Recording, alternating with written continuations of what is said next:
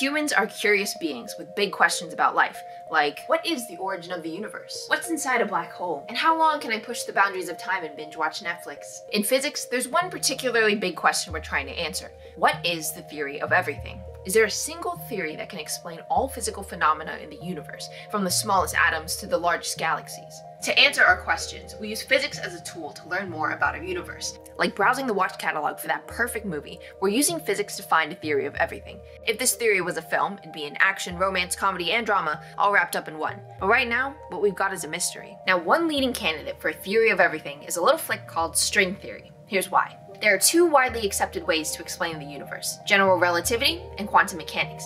Both have lots of evidence to back them up, but they conflict like quarreling siblings. General relativity explains the universe on a large scale. Conceptualized by Albert Einstein, it describes the cosmos as a smooth, flexible place. But quantum mechanics explains the universe at a really small scale, where everything is chaotic and highly unpredictable. When we put these two laws up against each other, the math clashes and falls apart.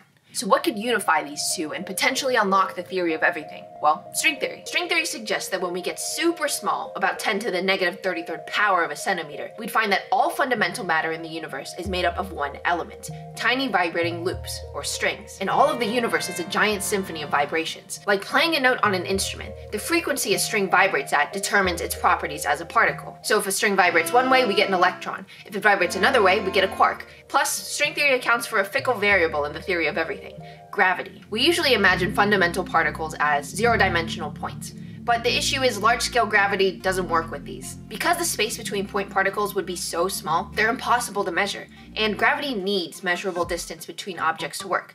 To fix this, physicists thought of something at a higher dimension than a point: a string.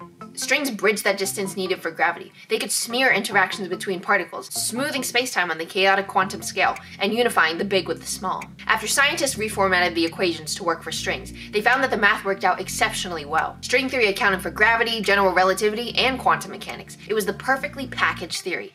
But there was also a catch. I should mention that people either love or hate string theory, kind of like pineapple on pizza. Even though the math of string theory is elegant, it requires an extra 7 dimensions on top of our usual 4 to work. These extra dimensions introduce things like potential parallel universes. Pretty cool, right? Like something out of the Avengers. But some physicists would argue that we save this stuff for the movies. Now, I know what you're thinking. So you're telling me string theory isn't the theory of everything? Well, the answer is we don't know. Yet. But string theory is undeniably a step in the right direction. By creating new ideas and theories, we get that much closer to answering our big questions about the mysteries of the universe. So until then, the search for that perfect theory of everything continues. And when we get there, you'll know where to find me.